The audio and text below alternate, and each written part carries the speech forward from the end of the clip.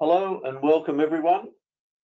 Thank you for joining us into this webinar today. I hope you're all well and we can get some discussion going about using this webinar format. I'm Phil Bowden and we have Carl Larsen from RMCG who's been involved with the evaluation of the project all the way through. And we've also got Julia Severi from Cesar in as well to help, and she's very kindly offered to help us with our questions. We also have many of our the local agronomists and entomologists who helped me with the workshops and crop walks last season as well. So I guess going forward, this type of meeting may become very familiar. So we've got to get used to all this. I'll just hand over to Carl for a minute. He might give you a few details of how we're going to do this today, and then we'll start with the presentation after that. Fantastic. Thanks very much, Phil, and hello everybody. Hope you're keeping well during these very unprecedented times indeed. But look, I'll be moderating the session today with Phil taking the lead on the presentation and discussion and Q&A. We're going to try and get as much involvement throughout the session as possible. So just a little bit of housekeeping before we do get stuck into it. If this is your first session or you haven't joined a webinar in a while, you'll see there's a GoToWebinar control panel off to the side of your screen or device. And this is really your kind of mission control for the session today. You'll see you can also view who else is online through the attendees drop-down box. But what I wanted to make sure you're aware of is a couple of things. One is the question pane, which at any time throughout the session today, please type in a question there and we'll make sure we can put that to both Phil and Julia and others to get answered as well. And anything that we don't address, we'll make sure we follow up offline with you individually. There's also a handouts drop down that you would have seen. We've got the fantastic guide there that Cesar produced last year before these pre-season workshops started. So that's there. If you haven't already got a copy or you've lost it, you can click and download at any time. There's a couple of other resources there on aphids and resistance management too, if you wanted to have a look at those. This session is being recorded too, and we'll make that available to everyone online. And for those that couldn't make it or have a poor connection if they're out in the paddock, don't worry, we'll absolutely distribute this so you can watch it afterwards as well. We're going to be running a number of polls during the session, which is your chance to kind of get involved after Phil does a bit of his presentation. These will appear on your screen as some multi-choice question and answers, and I can share back the responses with everybody, and we're going to talk through what they mean. So if it's the first time that you've answered or been involved in those, it's just like clicking a kind of live survey. All question answers are anonymous, and we're going to aim to get you out of here before the hour's up. But if we do finish up early, then we can all break for an early lunch if you don't have a sandwich in front of you within the screen already. So Phil, I'll hand back over to you to take us through the first part of the session. Thank you, Carl. Yep. So look, I just wanted to do a recap on what we did last season. We had a program of pre-season workshops, the paddock walks, and then later on a webinar, and we've done some YouTube and podcast activities that were all completed very well with lots of help from some of the locals. And many of you that are online today. So it was quite hard to find crops in some areas to do the crop walks. But look, in general, all our activities were really well supported. Total numbers we had last year was around 350 farmers, advisors and agribusiness people. So that was excellent. The workshops were sort of dominated by the advisors and agronomists, but the crop walks, we had lots of farmers attending those as well. So we looked at a few different things, monitoring techniques, a range of control methods, cultural controls in particular, and the biocontrols from both resident and transient beneficials. There was lots of interest in pest and natural enemy interactions and how we can reduce the chemical use or by using alternate means of control. There were some really excellent photos sent in. Actually, there's a couple there on the screen that Rhino sent up from Moree. We've been using those in a few presentations. So the little macro lenses that we gave out have come to good use, I think. And look, during the season, we had lots of interactions with you, inquiries, you know, from you later on that came about for different pests. So yeah, it was good. We enjoyed doing those presentations and the crop walks. So just a bit on last season. It was a really tough one for most farmers growing crops in general, but in particular for canola. The drought conditions in many areas meant that canola was often stressed and it attracted a lot of insects, particularly aphids and caterpillars. We saw substantial numbers of green peach aphid right through the season, and they came in early. A lot of those crops that were planted on the early the February rainfall had substantial numbers, and also diamondback moth was very, very prominent early in the season. And then as we went through, there were lots of aphids, turnip and cabbage aphid in particular. The encouraging thing was that the numbers of natural enemies for aphids built up pretty quickly, and we got pest populations down, especially for aphids, you know, below thresholds that didn't really warrant spraying in many cases. I was expecting that we'd see more diamondback moth as a problem in spring, but perhaps the conditions didn't suit them. They weren't as big a problem as we thought. I guess in the end, though, that many canola crops were grazed or baled rather than taken through to grain. So a lot of the pest levels weren't really considered too much at harvest. So now for this coming season, we've had an interesting start in many areas.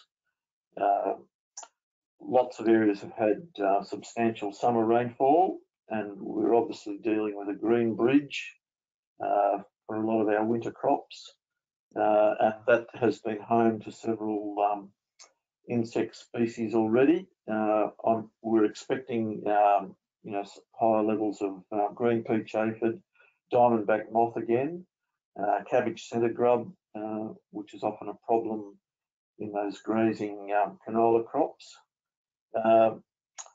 And the one that we've seen prominently early in this district, and I believe you know, through other areas in Victoria as well, is this weed webworm.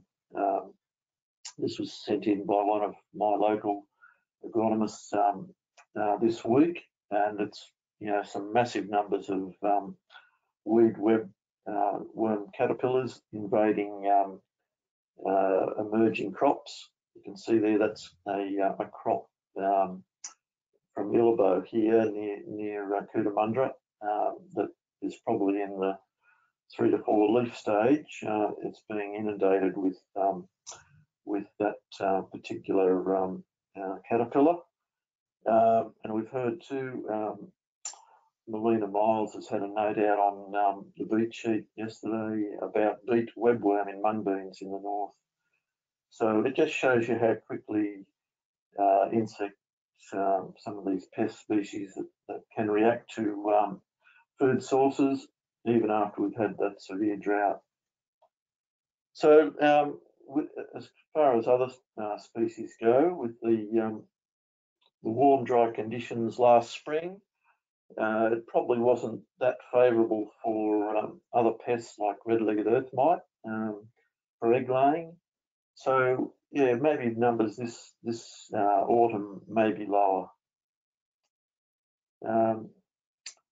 So what we're hoping to do today is to get some feedback on how these activities that we did last year might affect how you manage pests, what practice changes are needed to use more integrated pest management in your farming system. So we're trying to combine all the resources that we have at hand to get pests down below damaging levels. So we've got a series of questions here that they're interactive. Carl will actually be able to show you the responses after each question, and we can sort of discuss the outcomes as a group. So I might hand over to Carl to give you some instructions about how we're going to do that.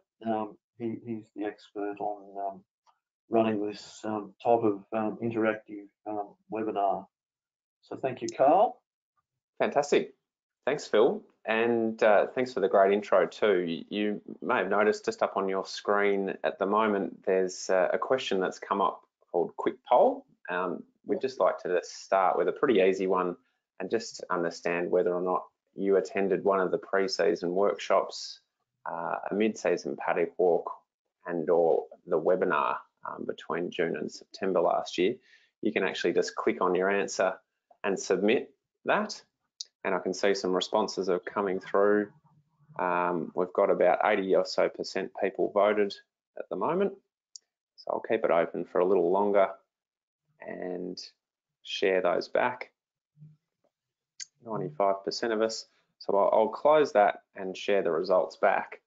So Phil, we can see here we've got 2/3 of everyone online attended one or a couple of those things. We had 10% that went to all three, so that's a big gold star, and just under a quarter with none. So that just helps us gauge the discussion and where everyone's up to before we kind of get into the detail. That's interesting, Carl, that we've got 25% online now that couldn't attend something last year. So yeah, it shows that there's interest in this subject. Yeah, which is excellent. For those that did attend, I just wanted to bring up another question and launch that with you now as well.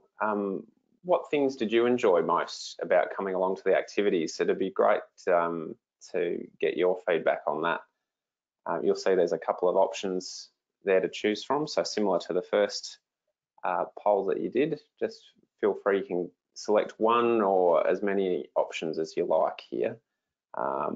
And that just provides, I guess, some useful feedback to Phil and the rest of the team about what worked well and perhaps some areas for improvement. So we've got just over half of the people voted. We keep those coming in. And what I might do is close that off and share the results back with you. So Phil, some really interesting results there. I might hand over to you to just talk through what that means and what we're finding. Okay, so yeah, look, we've got 83% of you thought that the information about the range of pests and natural enemies was good. So I guess that's very encouraging. The other good ones here, the discussion about monitoring, that's always a tough one. You know, especially when you need to take a range of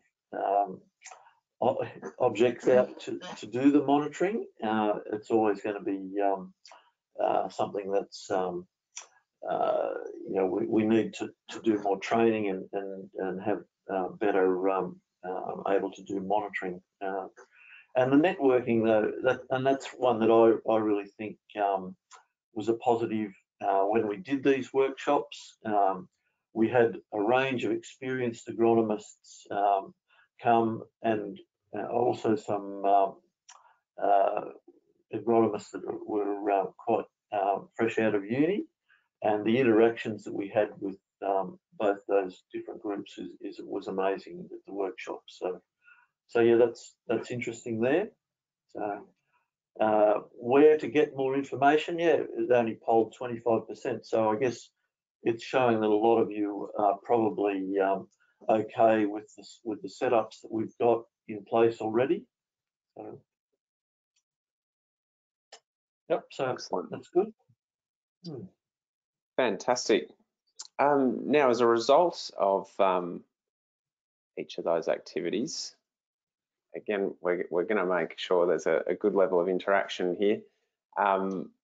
Were you able to actually better manage pests after participating in one or all of these activities? We're interested in your feedback on that too. And I think, Phil, when we're looking here around the importance of things like discussion about monitoring, it'll be interesting to see the results come in for this too. And also people valuing that kind of interaction with experienced agronomists, noting that support is a really important function of kind of the journey of IPM and progressing along the spectrum. So we've just got so Carl, yep, Carl, you know, we're happy to take questions about all these questions that are going up as well. So if you wanted to you know, type a question in for us, you know, about any of these, yeah, feel free to do that too. Yep. Great. So results are in, Phil, and I'll hand over to you to go through those for us. Yep. So what we're seeing there, yeah, majority the planning ahead was interesting. I think having no surprises at the beginning of the season, about, you know, when you've looked at perhaps the paddock histories or the crops that are preceding it, whether you've had green bridge and planning ahead to preempt which pest, that's been a good one there. Monitoring, yeah, to see if pests are building up or declining. That's certainly something that we need to have good records for. A lot of you would be using perhaps some of those automated systems, AgWorld, etc., to record things. So that's a really good way of keeping track of whether pests are building up or not, and allowing natural enemies to build up. That's a really important one if we're going to progress to using less chemicals as well. Just on that point, Phil, there around allowing natural enemies to build up, often that's one that people are most cautious about, aren't they, in terms of just starting out or keeping an eye on things linked to monitoring, very much so. Yeah, look, I mean, there'll often be a lag period between when you see pests and then when you see the range of natural enemies coming in. It's often a bit of a leap of faith to let the beneficials do that work rather than hopping in with a chemical. You know, sometimes that's necessary, but often, yeah, we can allow a lot of the natural enemies to actually take control. And Julia, I might throw to you just for your summary or any comments that you might have on what we're seeing on the screen at the moment with the poll. Yeah, I guess it's interesting to see that you've got sort of a low percentage with the less use of chemicals that are toxic to natural enemies. And I guess it'll be interesting to know, I'm not sure we can get the answer to this, of how much of that is because there is a lack of selective insecticides, or perhaps it could be more of a cost factor. So as I mentioned before, if you wanted to put in any comments or questions into that question pane there to provide clarification or wanting to discuss something specific that I can put to Phil and Julia along the way, please feel free to do so, because that just makes sure the discussion's as valuable as possible. But great to get your input along the way. So Phil, I might move to our next question, which was looking at what the main problem pests people are dealing with in canola out there. And I think, you know, as you mentioned in your introduction, last season compared to this, there's been a bit of a shift. So it'd be great to see what people's experience are out on the ground.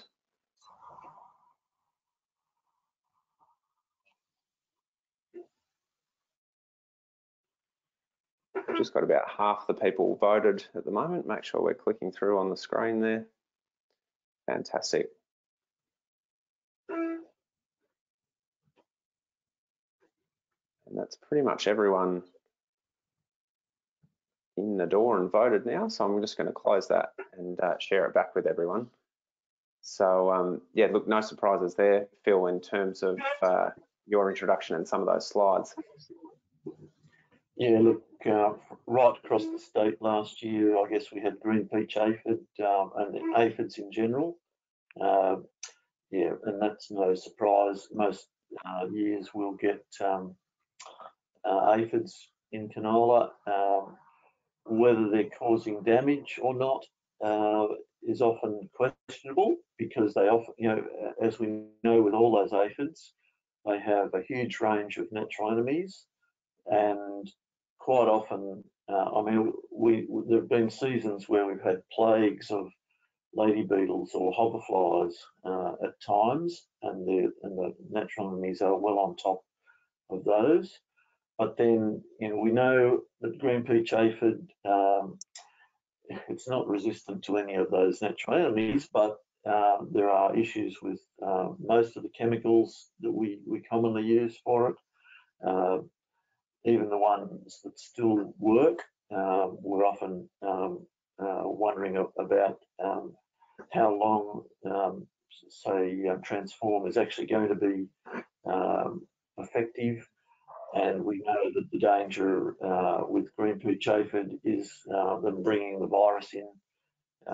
We haven't seen too much of a problem with the virus for a few years, but it's still a worry, because with that particular virus, turnip yellows, it only takes a few of the aphids to actually transfer the disease into a emerging crop, and then you know, the consequences can be quite large. So green peach aphid is definitely one of the problem pests that we're dealing with, you know, in canola in particular. The other one, yeah, the caterpillars. Yeah, we've had a whole range of caterpillars, and this year looks like no exception, particularly with this green bridge that we've got. It's interesting too to show that, yeah, the millipedes and the earwigs, slugs, probably not snails in this region, but are quite significant there. And I guess that's associated with the higher levels of stubble that most people are dealing with. And no one was dealing with any of the beetles or weevils last year. So that's an interesting statistic there. What do you Julia, think? I'm just interested in your thoughts, how that aligns with your PestFax service that Cesar run. Is that closely aligned, or are you seeing some exceptions there with the New South Wales experience? Yeah, it is. I'm surprised a little bit about the millipedes and earwigs. I would have thought it may have been a little bit higher, just because they are one of the trickier ones to control. I mean, there's not like much registered, especially against earwigs.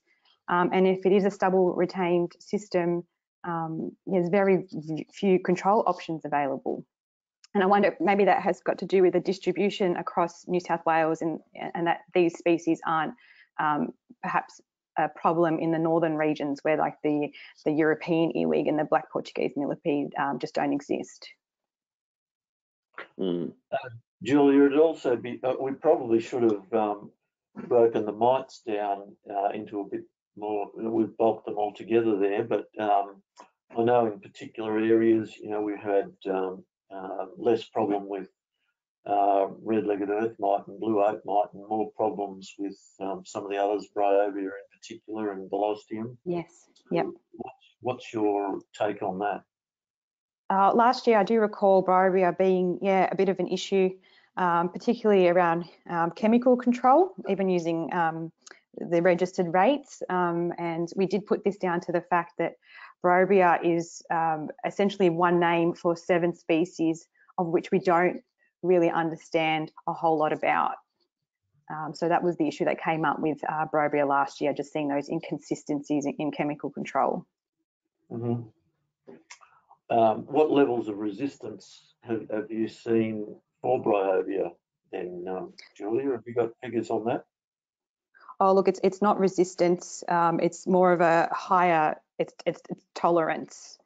And because you've got that species difference, it's likely that some of the species are more not resistant, more tolerant to insecticides than others. Yeah.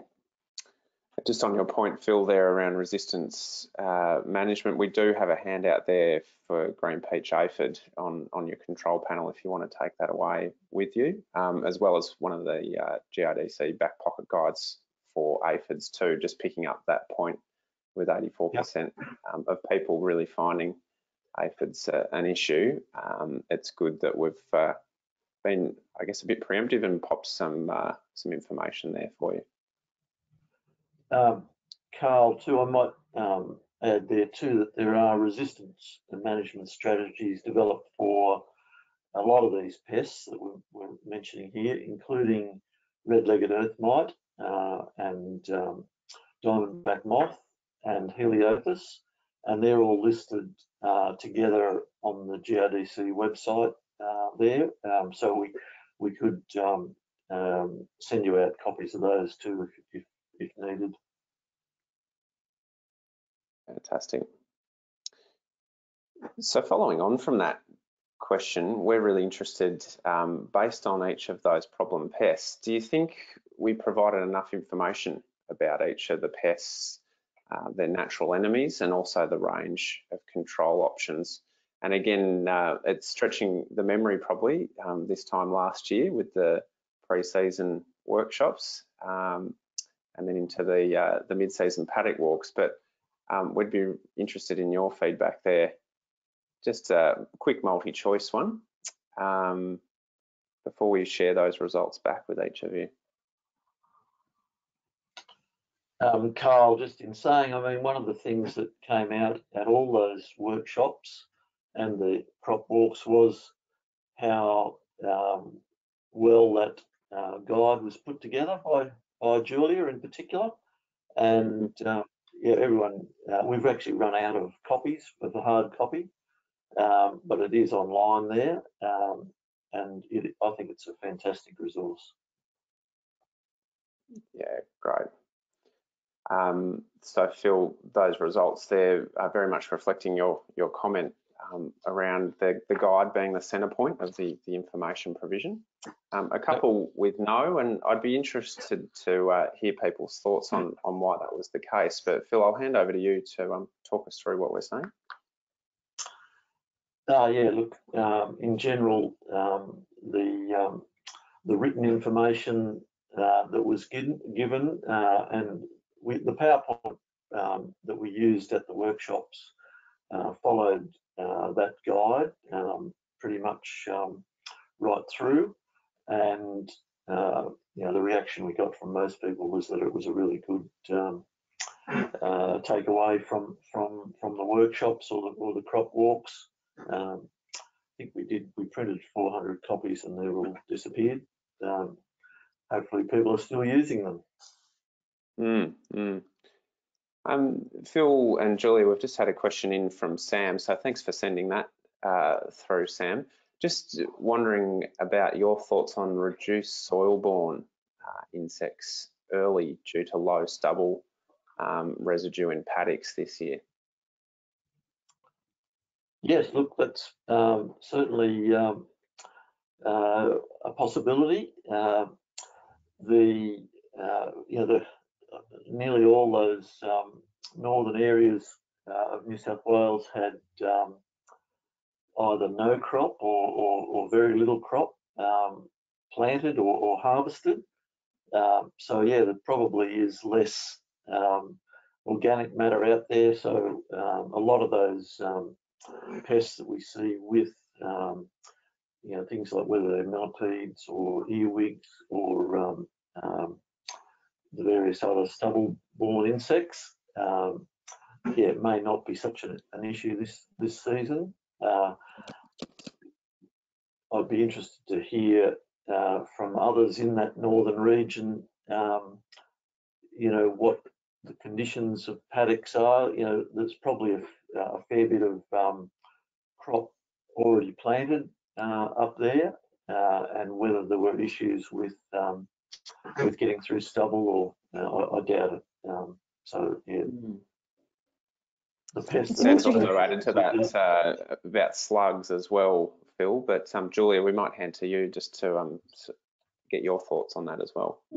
Yeah, it's a really interesting question, and yeah, I guess we'll see as time plays out. But some of these species, which are stubble pests, can likely survive on what is in the soil because they are detritivores. So it could be that some species can churn over with what is remaining, and that they only reach these pest levels when they're in very high numbers. So yeah, it would be very interesting to see how that plays out. Yeah, some of those pests, I guess they're usually just a part of the natural order of stubble degradation, and they don't actually feed on crops when there's plenty of alternate material. But yeah, if they have built up over the years because of high levels of stubble, and then last year having less stubble to feed on, whether they do change back to being herbivores. And I thought that might be a good segue, Phil, just for this next question we've got up for everyone to respond to, just around changes in the pest spectrum in recent years. It was a very good segue. So Sam, thank you very much for prompting us there. That's great. And just, yeah, some commentary there, Phil, around that increased stubble load. So that's up on people's screen now if they'd like to fill it out. I think there'll be a really great discussion off the back of this in terms of what we see back in the responses. So we've got about just under half of people voted. So if you haven't, just click through and we'll share those back with people.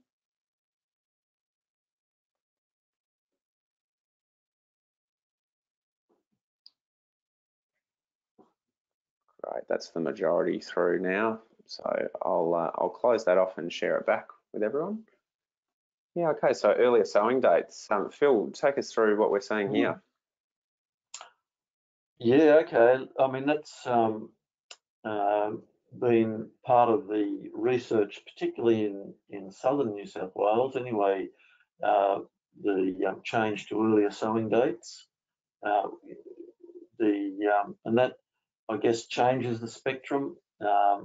You're more likely to encounter perhaps some of the, especially if you've got a green bridge, the pests like green peach aphid or some of those caterpillars that have attacked canola, and less likely the mites being a problem. We know that the mites need that trigger of cool, wet conditions for a few days. So with an earlier sowing date, you're probably going to avoid them. So yeah, that is really interesting that the earlier sowing dates is the majority there. And increased stubble loads, yeah, we know, most farmers are either into zero or no-till type systems at the moment. So new crops, in the system, whether that may well be a factor, increased number of pulses in particular, or perhaps the companion cropping that's quite popular. And 10% just no change. And interesting too to see changes in cropping sequences not really driving any major change in the pest spectrum, Phil. No. Look, there's probably there's only so many crops that can go into a rotation, and probably a lot of people have experimented with what the different crops they can grow in their region and what sequence that they can go in. There probably has been a bit more of like double break crops with, say, a pulse and canola to try and we know that a lot of those resistant weeds, ryegrass in particular, are a major problem for most farmers. So perhaps a few changes where they're using a double break. Before I go to you, Julia, I just thought I'd throw a question from Mick. Thanks for that, Mick. He's just mentioned that they're currently seeing an increased number of cabbage centre grubs in early sown grazing canola. How soft an approach should be taken? The temptation is to include a SP with the upcoming post-emergent. Will this cause any issues down the track? So Phil, I might start with you before going to Julia on that. Look, it's often a problem because those often the earlier sown crops are going to be grazed as soon as possible. So we know cabbage centre grub can create quite a bit of damage early on, but I guess the alternatives are that it will disappear as soon as we get some cool weather. It's mainly a warmer season pest, and I guess if the sooner you can graze it, you can use grazing as a control method for it as well to some degree. So we prefer, especially early season, to try and preserve as many of the beneficials,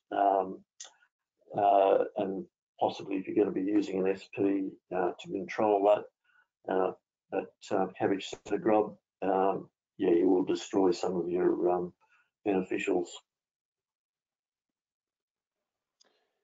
And Julia, any follow-up comments on Mick's question there? Yeah, I guess the trick with cabbage centre grub is that it can engage in this borer-like behaviour, so you can get it boring into the growing plants and also in between leaves. So the issue, I can't comment on the actual efficacy of SPs because I'm not sure, but we do know some of the issues arise from actually being able to contact the grub. So that's something to consider. And like Phil said, it's a warm season pest, so as we head towards winter, we should be able to see a reduction in numbers. But I understand at the moment that some farms are being impacted by cabbage centre grub, especially when the canola or the forage brassica is at that very young stage. I've seen quite a few photos come through of some of that blistering in the young canola. So canola, it can push through. We have had reports of canola being able to push through, but it definitely can do damage in some years. Thanks, Julia. Just one other comment. Yeah, go for it, Phil. Sorry. Quite often, especially in seasons like this where we've got reasonably good moisture and warm conditions, the canola, especially people that are growing some of those vigorous varieties, the canola will be capable of outgrowing a lot of that damage. So that's something you need to take into account. I guess it depends on what stage the canola is at. and whether you need to put a control in. Obviously, if it's just emerging and you're finding pests, like the weed web worm that we've seen a lot of here, or cabbage centre grub, we want to not have patches in the crop, bare patches in a crop, but if the canola is reasonably well advanced, it is quite capable of outgrowing some of that damage. Thanks, Phil. Julia, I just wanted to go back to the poll that's up on our screens at the moment, and just with 65% of people online noting that earlier sowing dates as an issue driving changes in the pest spectrum in recent years. I'm interested in your top one or two insights around that particular finding.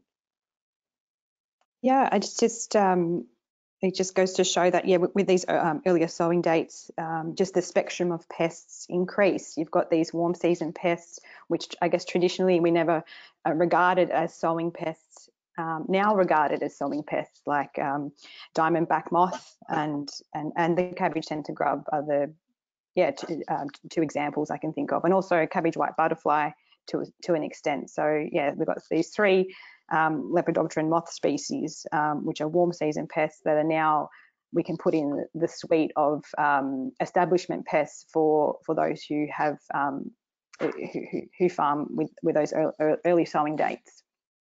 All right, thanks everyone, and thanks for those questions. Keep them coming through.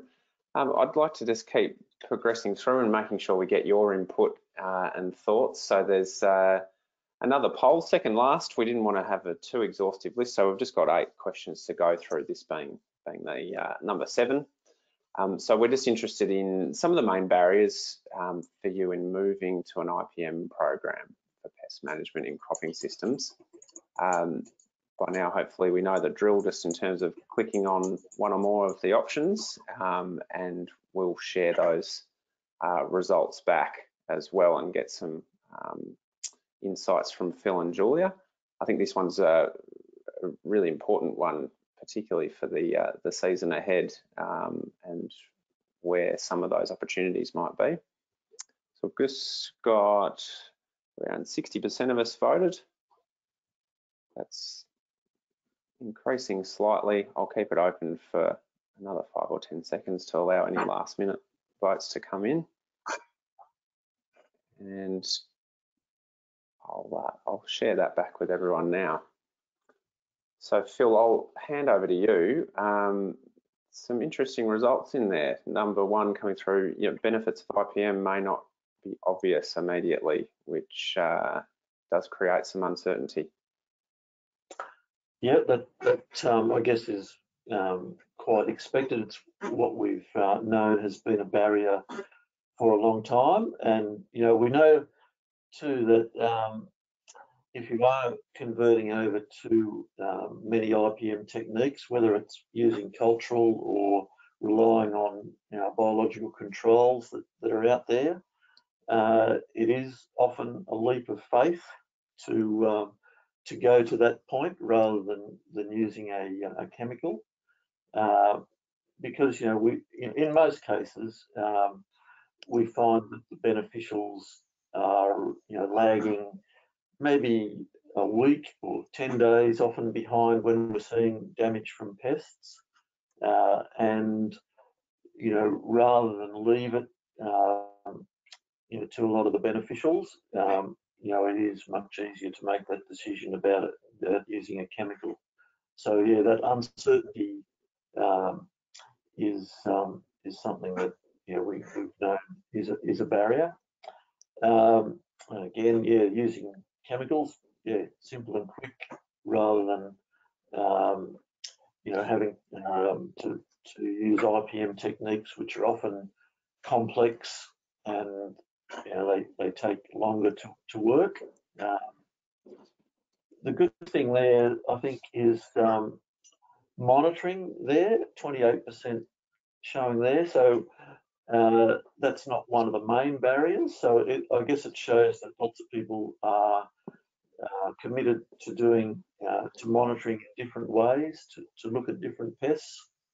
And yeah, the monitoring techniques aren't too difficult for a lot of people. So that's really good. And interesting to see there, Phil, in one of our earlier polls and discussions around what people found most useful after coming along to one of the sessions was, 2/3 really valuing the monitoring and how to start using more IPM methods. So great that that's as low as it is. And look, the other one too there, agronomists don't want to risk their reputation. We know that, agronomists obviously, are being relied upon to make, good decisions for farmers. But we know that also too that if you're going to swap over to IPM techniques, you really need the farmer, or in lots of cases, we know it's the farmer's wife that wants to reduce the chemical that farmers are exposed to.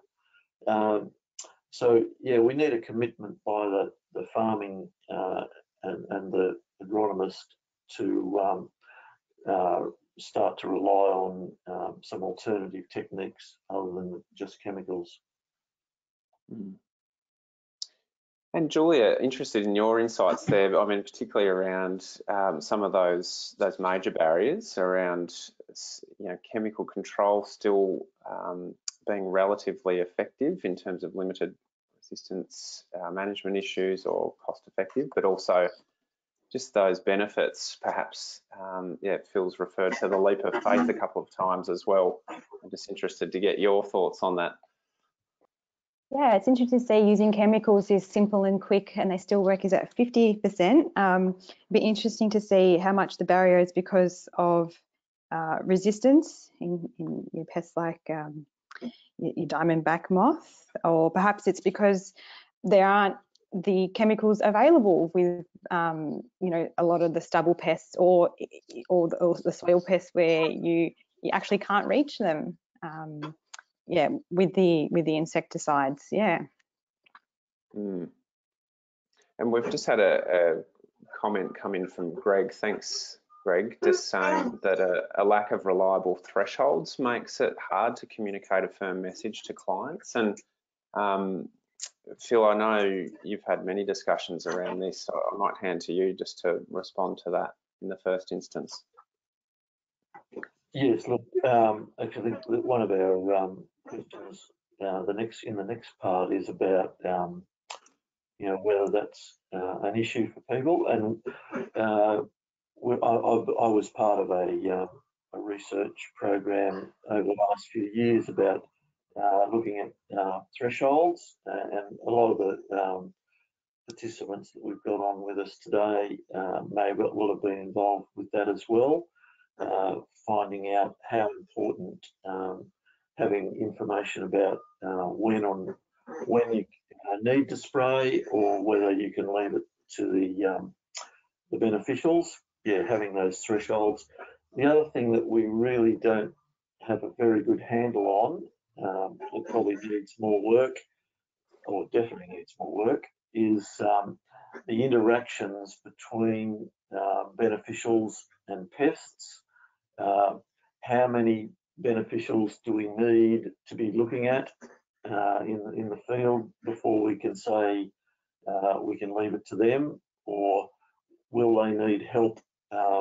Can you put a spray on and then leave it to the beneficials to mop up the rest? So they're the sort of questions that we haven't really got answers to in many cases.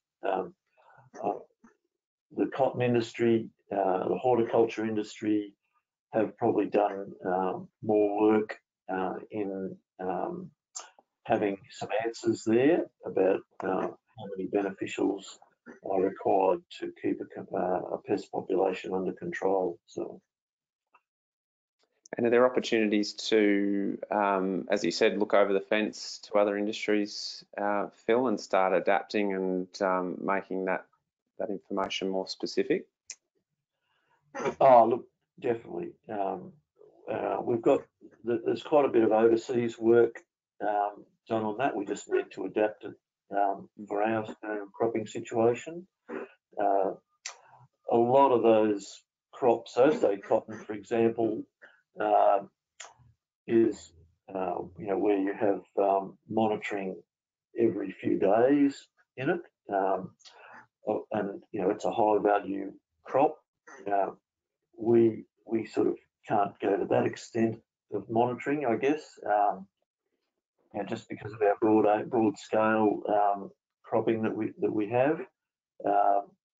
But there are definitely things that we can look at.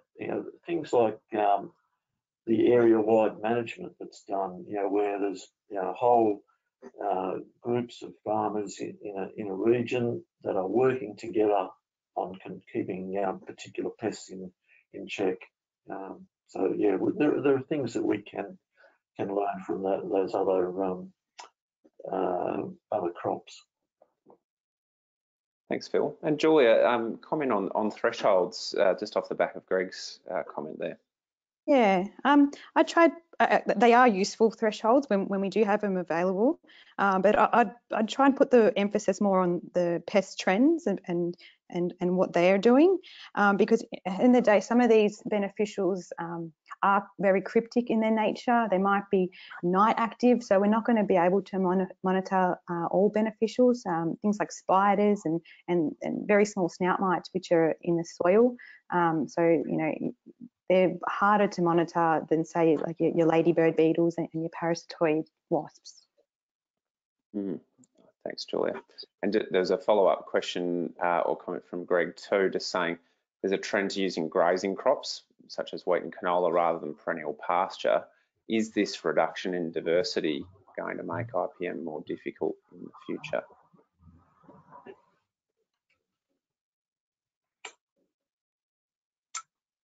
I'm not too sure about that one. Yeah, that's an interesting one, Greg. I probably think that it will help. I mean, grazing a crop can be an alternative to treating it with a pesticide. You're actually grazing the pest out of things. Yeah, we probably haven't done much work on the relationship between grazing and when pests occur even. But look, I don't think it's probably a barrier to adopting some more IPM or cultural methods. In fact, a lot of the grazing crops are planted earlier, they grow quicker, and they can actually resist too much damage compared to another non-graze crop. Thanks, Phil. And with that segue in mind, thanks, Greg, in terms of being future focused. I mean, we'd really be interested, just as we come into the last 5 minutes or so of the session, to understand what extra support or information you'd find useful or need to introduce IPM as a standard practice for pest management. You'll see one of the options out of the 5 there touches on some of that threshold or dynamic research that we were talking about before, but also some other areas where that might assist. So feel free to click through. Last poll of the day, and we'll share those results back once you've had a chance to complete it.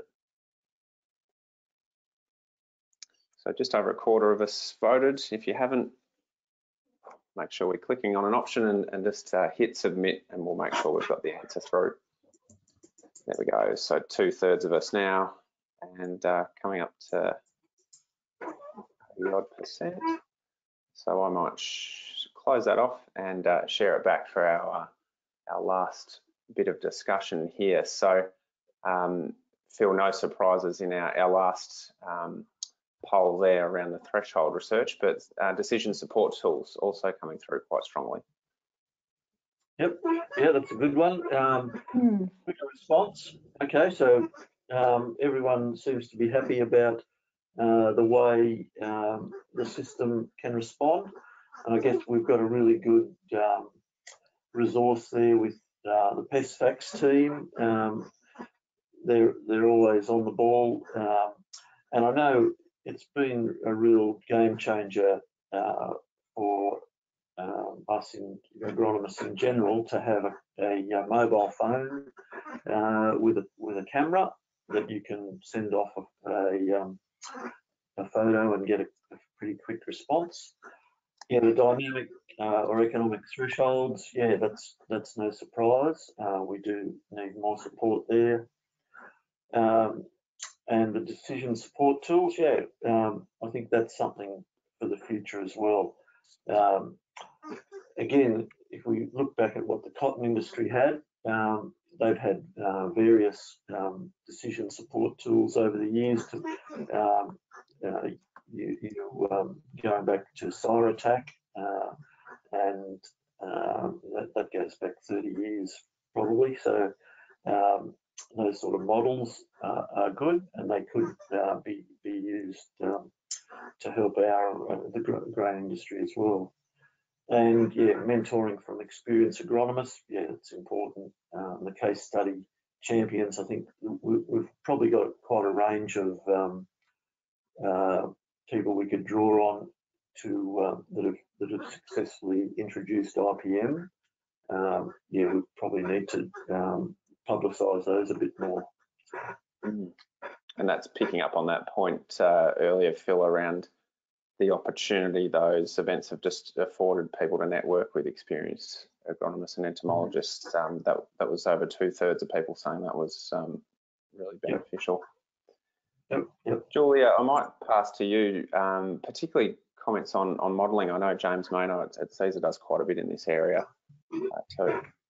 I'm not sure I can comment too much on the modelling space. It's really not my expertise area, but I would mention just about in terms of the decision support tools. CESAR is currently working on a project looking at the effects of grains, pesticides that we use in grains and the rates that we use in grains on beneficials, and we should be able to have more industry support tools and decision support tools ready for industry in the near future.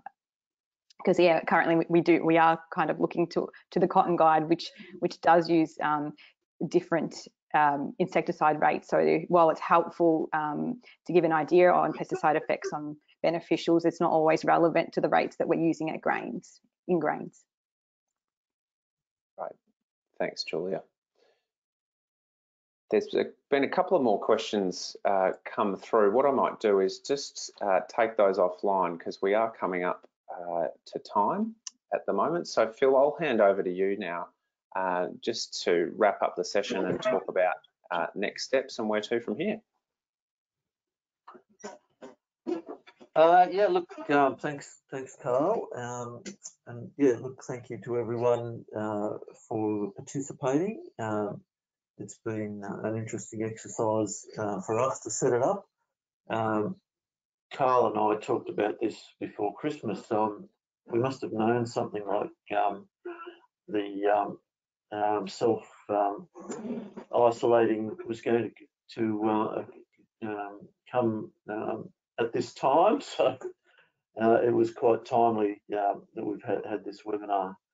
As far as what's next, I guess we've still got, this is the pretty much the end of that particular project throughout New South Wales, and we've had some good support from all of you to run that, and with GRDC funding, it's been really valuable, I think. So hopefully Canola might get a bit better run this year than it has the last couple, and we're obviously going to be dealing with quite a few pests.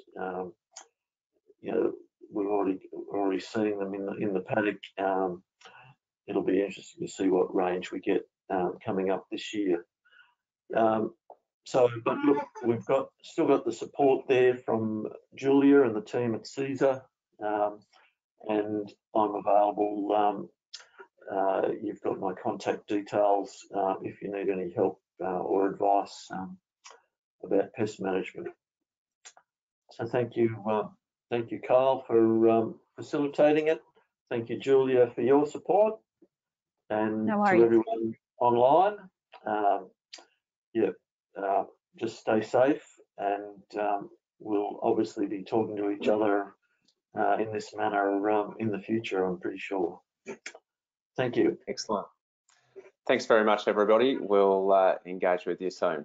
Bye for now.